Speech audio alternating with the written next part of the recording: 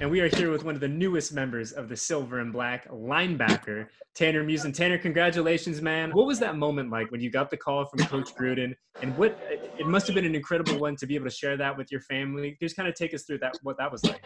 Yeah, it was super excited, super humbled. Just a kid from a small town in Belmont, North Carolina, being able to just hear my name called. Seeing it on the TV, I'm just so blessed to be a part of such a great organization and have my family and friends around. So just my support staff has helped me get to this point. It was good to see them just be excited with me in the moment. And we really enjoyed it, and we're going to cherish this weekend and really just celebrate all the hard work and dedication it's taken to get here. I'm curious, Tanner, what does your phone look like the day after you get drafted or in the immediate minute? I can't even imagine. Does the phone just shut down at some point? It gets to that where it just kind of like freezes at times, but the battery life is no good. I think it was like 10 this morning. I had to get a charger. She's like, what do you need this charger for? I said, I'm already about 20%, but it's a good thing. Everybody from here and Raider Nation's been just pulling for me, congratulating me. So it's a blessing. It really is. I mean, when you drew this out, right? Because everyone has those little kid dreams about going and playing college and then ending up in the NFL. I mean, I can't imagine when you drew it out that you'd be able to have it go any better than this. Like you said, reuniting with a bunch of old buddies, putting on one of the most iconic uniforms in North American sports. I mean, did you ever let the dream get to this point? Yeah, I always knew I could compete at the highest level, but it was all about just putting the work in. So as a young kid, I always wanted to be the guy, and I feel like a lot of people ask me like, yeah, you really proved them wrong. You really proved the haters wrong, but it's not about proving people wrong. It's about proving the people right that have always been in your corner and by your side this whole time. So just being able to just the people that have believed in me for so long, just being able to just show them that I can do this, that I am this kind of player. It's just very fulfilling for me. You go into the pro day, you run that 4.38. What were your kind of goals and expectations, and what did you want these coaches and GMs to really know about you throughout this draft process? Yeah, so nobody really gave me any credit running my 40. So at the combine, I was like, I got to turn heads doing that.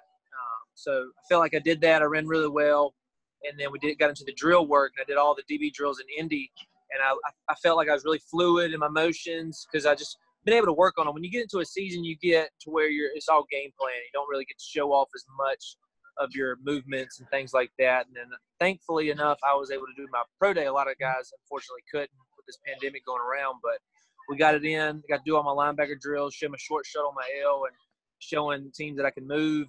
And I really think everything through this process has built me up, whether it's interviews, combine, pro day. It's really been good for me. We were listening to Mike Mayock talk last night, and he said one thing that is going to be important for you. He goes, I want Tanner to learn the mic, and I want him to learn Will. And he goes, he's going to have a lot of stuff that's going to be on his plate next year, but he has the mental fortitude to do it. He's going to be capable of learning all of this. When you take a look at really just the football education part of it, does that excite you that you're going to be able to learn all these new things? You're going to become such an integral piece that you're going to be able Coach Gunther's going to be able to move around that defense?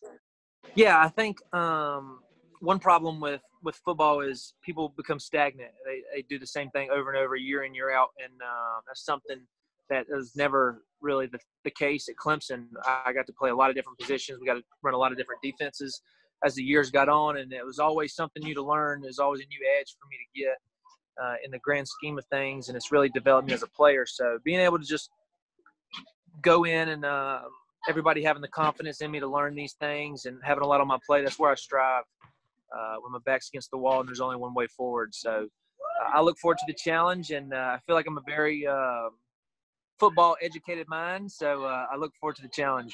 Hey, let me put your GM hat on for a second, Tanner. Give me the scouting report on Big John. What's he do well? Big John, he is a beast. So he came in, I'm a year older than him, so he came in and I saw him. I was like, this dude is going to be a dude. You get that quote-unquote dude. That's not used a lot. It's very rare when you get to call somebody a dude. I don't know the last time we've had a offensive lineman be drafted. Really big guy, real strong, got that attitude, that edge you need on the football field, and he's just a really good, humble dude. So I look forward to just getting back with him and getting back to work. You guys, this collective draft class that you're part of, is going to be part of history in the sense that you are the first draft class for the Las Vegas Raiders. And I know this is probably a question that is better asked, 10, 15 years from now when you wrap up your career. But what does it mean to you that you're going to be part of this first group that is going to open Allegiant Stadium, that is going to be the first professional football team in Las Vegas? That's got to be, for lack of a better term, that's just got to be super cool. It's special. It really is. It really hasn't settled yet just because there's so much craziness going around in my life right now. But I'm just super blessed and humbled by this opportunity. And I think this class is going to be very special. When you look at the picks that we've gotten some steals. I think Brian Edwards, going against him year in, year out in the rivalry, he's a special dude. I know firsthand, but I feel like this class is going to be very special and just another momentum step going into this new stadium. I'm really looking forward to getting in there, seeing how it is. I said it looked like the Death Star, so the dark side of Tanner Muse is coming out very soon. Oh, I like that. And the fans are going to love that, brother. And the last one, man, can we expect, is this beautiful mustache of yours, is it going to make it to the desert? Please, I beg of you, tell me that it is. I don't know. Nobody loves it. Everybody, they're like half and half. I got it kind of drawn down a little bit, where it's got a little hint of a Fu Manchu, but just a little bit of hint of a Dr. Disrespect stash. I don't know if you know him. I do. I'm the streamer. Yeah, I know Dr. Two-time, and I'm a two-time. I'm a two-time national champion. So you don't mess with the two-time, as he likes to say. But we'll see. I can do a little bit like within this little frame. I can't grow a beard, but I can get a goatee going. This stash might stay. It might not. We'll see. Oh, you got to keep the people on your toes. Well, hey, Tanner, congratulations, man. We mean that so sincerely. We are so excited to get you out here to Vegas. Enjoy the day. Enjoy the next couple of days with your family. But we got a lot of work to do, brother. So we cannot wait till we see you in person, whenever that may be. But like I said, dude, enjoy it and congratulations. All right. Thank you so much. I appreciate it.